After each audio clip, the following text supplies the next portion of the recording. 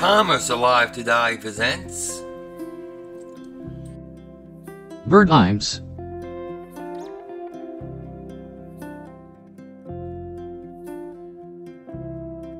After a winter freeze destroyed his citrus crop in 1895, retired Confederate Army General William Burdine turned his attention to the dry goods retail business.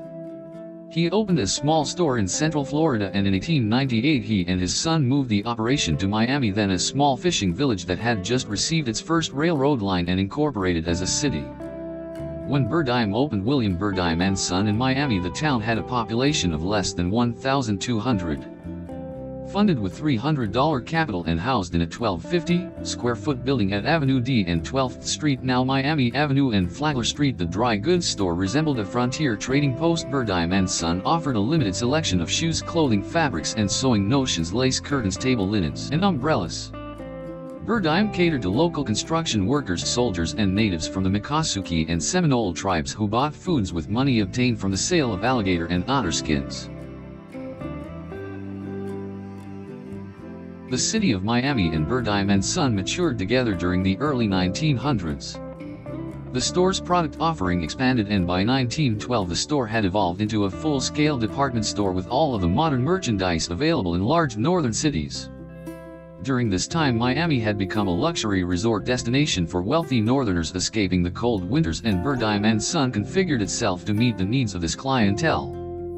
Roddy Burdine, who became manager of the store after his father's death in 1911, shaped Burdine & Son into a fashion-savvy store with an identity that reflected its tropical location. He coined the name Sunshine Fashions in reference to the clothing styles, colors, and fabrics appropriate to Miami's warm climate and casual atmosphere. Burdine & Son stocked high-quality European clothing in the latest fashions and began to display them in fashion shows in 1914. Excellent customer service became a hallmark of the store as Burdine awarded bonuses to employees at every level. Burdine & Son became the largest volume retailer south of Washington, D.C. and east of New Orleans, earning Roddy Burdine the moniker Merchant Prince of Miami. Burdine & Son attained a reputation in northern states as a fashionable place to shop and dine. The company advertised the store in national magazines, urging potential customers to travel with empty trunks that could be filled with merchandise found only at Burdine & Son. One advertising slogan referred to Florida as the place where summer spends the winter. Because the store offered warm weather clothing all year long, Burdine & Son proved to be an excellent test market for manufacturers' lines of spring and summer clothing before delivery to department stores in northern states. The company simplified its name to Burdines Incorporated in conjunction with the first public sale of stock in November 1925. Proceeds from the stock offering were used to fund expansion and as working capital. During the 1920s, Miami experienced an economic boom, and Burdines found it necessary to expand the store by then a 6-story 138,000-square-foot structure. A 6-story addition provided another 70,000 square feet of retail space. Burdines opened new stores in West Palm Beach in 1925 and in Miami Beach in 1928. As a promotional device, Burdines launched a radio show in 1928 hosted by Enid Burr. In addition to presenting fashion news and guides to shopping at Burdines, the show provided household hints and played classical music. In promoting Burdines as a prominent Florida store, Roddy Burdine commissioned an exclusive fabric design called Moon over Miami for the popular song of the same name, available only as clothing sold at the store. In 1936, the year Roddy Burdine died at the age of 49, company's sales reached $5.6 million, earning net profit of $500,000. Burdines struggled through the Great Depression but expanded again during the 1940s. The company closed the West Palm Beach store during the 1930s but opened a store at another location in that city in 1941. Burdines also opened its 4th store in the growing city of Fort Lauderdale. Capitalizing on the patronage of wealthy Latin American tourists, the company launched a mail-order catalog to serve customers in Latin American countries. Customers included American military personnel stationed in Cuba who sent a supply ship to Miami every 6 months to place and fill orders at Burdines.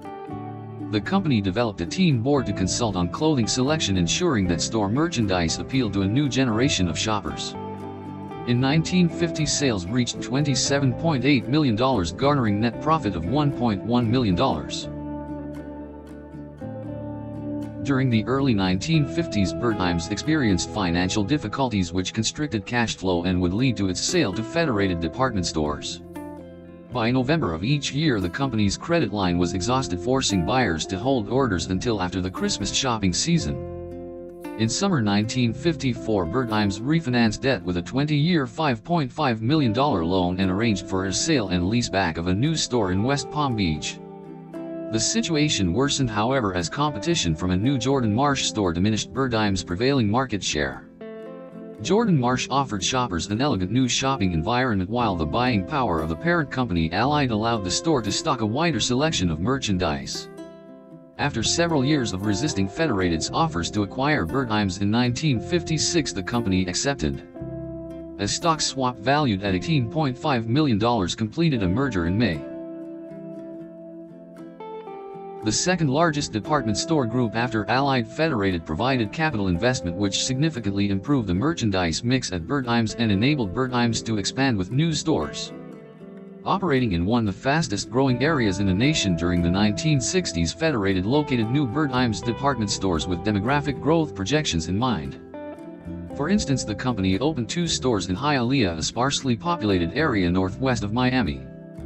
Burdines acquired 100 to 200-acre parcels of land and sold the land surrounding the stores to mall developers. Thus, the 2 stores in Hialeah eventually became part of shopping centers, specifically Dadeland Mall and Westland Mall, and residential development followed commercial development. In 1971, the Dadeland Mall store became the largest volume suburban department store south of New York City. Burdines expanded throughout the state of Florida, initially in the greater Miami area. During the late 1970s, the company expanded outside of Southeast Florida for the first time. New stores opened in Orlando and the Tampa Bay area, the latter including Sarasota, St. Petersburg, and Clearwater and Tampa. New stores opened during the early 1980s included locations in Daytona Beach and Gainesville. Burdines opened stores in Fort Myers in southwest Florida and Melbourne along the central Atlantic coast. Locations in near Miami in southeast Florida included Boca Raton, Hollywood, and Cutter Ridge. In 1984, Burdines opened a specialty store at the fashionable Mayfair Shops in Miami's Coconut Grove neighborhood, selling men and women's fashions and accessories, cosmetics, and consumer electronics. Between 1977 and 1985, Burdines expanded its chain from 14 stores to 29 stores, ranging in size from 50,000 square feet to more than 200,000 square feet. In 1985, sales reached $757.5 million. Burdines refined its image as it grew during the 1970s and 1980s. As population growth in Florida attracted other department store chains to the state, Burdines developed the Florida strategy to differentiate the company from the competition. Identified as the Florida store, Burdines highlighted the unique product offerings attributable to its experience and knowledge of Florida's tropical climate.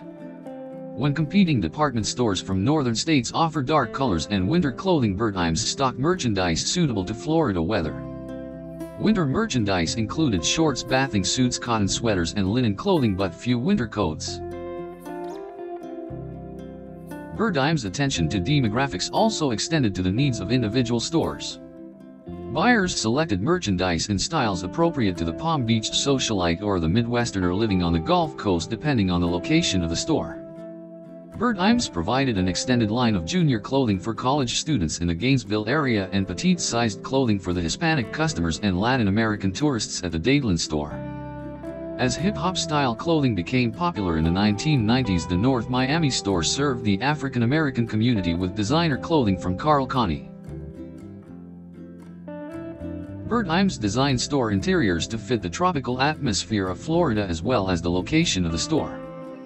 Designer Kenneth Walker applied tropical hues such as coral, turquoise, and white, as well as beachside motifs such as the ocean dolphins and palm trees. In Gainesville, home of the University of Florida, columns around the escalators resembled the school's alligator mascot. The Mayfair store in upscale Coconut Grove exuded elegance with mirrored ceilings, marble flooring, and columns in lacquered pastel colors. The stores featured atriums and skylights or ceilings painted sky blue with clouds. plaster palm trees became an informal trademark of the company's identity as the Florida store. Officials at Burdines considered expanding to nearby states or Puerto Rico during this time, but ultimately decided to limit expansion to Florida so as not to dilute the Burdines brand identity. While new store expansion continued in the mid-1980s, growth came to halt in 1988 when Campo Corporation acquired Federated through a leveraged buyout. The high level of debt forced Federated and Allied, acquired by Campo in 1986, into Chapter 11 bankruptcy in 1990. In the course of bankruptcy proceedings, Federated and Allied merged. Federated closed 4 stores and sold 17 stores, mostly Jordan Marsh and Moss Brothers stores previously owned by Allied. This eliminated stores with low profits as well as direct competition, as most stores were sold to mid-range department store chains such as Mervyn's, Montgomery Ward and J.C. Penney. Another 17 Jordan Marsh and Moss Brothers stores were merged with Burdines. When Federated emerged from bankruptcy, Burdines thrived as a streamlined company of 44 stores with profit margins at 12% compared to 8% in 1986. Sales had declined under Campo's ownership, attributed to lower quality, lower priced merchandise meant to stimulate cash flow through high sales turnover. Burdines revamped its product offerings and sales surpassed $1 billion in 1992. The Dadeland store alone garnered $30 million in profits. Burdines' attention returned to growth and expansion during the early 1990s. A new department store opened in Pembroke Pines in 1992 and the company launched a new store concept, Burdines Home Gallery. These stores offered furniture, home accessories, fine china, silverware, glassware, housewares, electronics, gifts and floor coverings. In addition to small home stores, in November 1993 Burdines opened a 215,000 square foot home furnishings store in the building once occupied by Jordan Marsh at Dadeland Mall. Home merchandise was relocated from the Burdines department store at Dadeland to the Home Gallery, allowing the department store to double its clothing line. Burdines then added significantly to the home furnishings line to fill the large new store. The Burdines Home Gallery offered an extensive line of high-quality home merchandise on 3 floors. The glassware selection featured crystal designed by Gianni Versace and Paloma Picasso, and the store dedicated an entire room to Waterford crystal. Electronics included the Oster line of 1950s retro-style kitchen appliances. Burdines promoted the Home Gallery through 60 full-page advertisements on television, billboards, and in certain regional editions of the Miami Herald. Direct mail advertising to Burdines charge card customers involved a 44-page catalog. The store's bridal registry alone required a staff of 15. In 1994, Federated purchased Macy's department stores, raising questions about the possibility of changing Burdines to the Macy's brand. In May 1996, Federated issued catalogs that were essentially the same. Since both chains offered much of the same merchandise, Federated saved the expense of advertising by offering the same catalog with the different brand names on the cover. Burdines became Federated's most profitable division during the 1990s, even more profitable than Macy's and Bloomingdale's. Questions about a possible name change faded for the time being as Burdines continued to expand as the Florida store. Burdines experienced major growth, expanding into 7 new locations and significantly renovating their existing stores with a lighter color palette and an upgraded decor. The most publicly anticipated stores that opened during this period were those located in expansions of the Florida Mall in Orlando and Aventura Mall in Aventura, while other stores opened with new shopping malls such as Citrus Park Town Center and Citrus Park, and the mall at Wellington Green in Wellington. During this period, Burdines also tried another new layout at their store in St. Petersburg's Tyrone Square Mall in an attempt to improve convenience for shoppers. The store upgraded to use a central checkout system and was expected to be more popular among shoppers since they would only need to see a cashier once before leaving. However, the design failed as an employee had to manually apply a coded sticker to the price tag of each item before customers left the store. Thus, this convenience plan was quickly abandoned by Burdines and the company resumed using traditional cashier layouts. In May 2003, Federated announced plans to convert Burdines to the Macy's nameplate. Beginning in February 2004, Burdines' 56 stores would operate under the name Burdines Macy's. 7 Macy's stores in Florida operated under the dual name as well.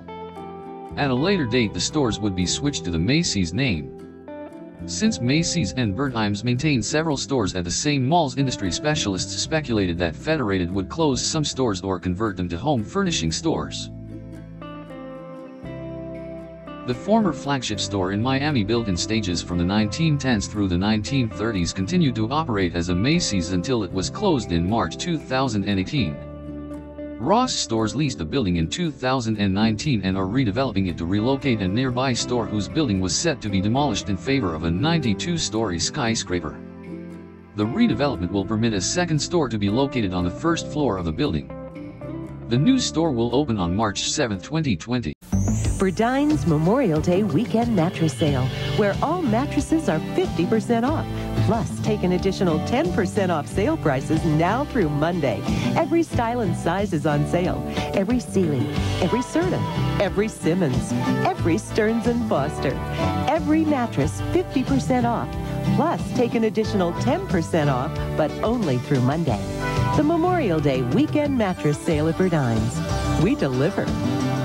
If you have any fond memories, please indicate it at the comments below. Thanks for watching, subscribe, and like.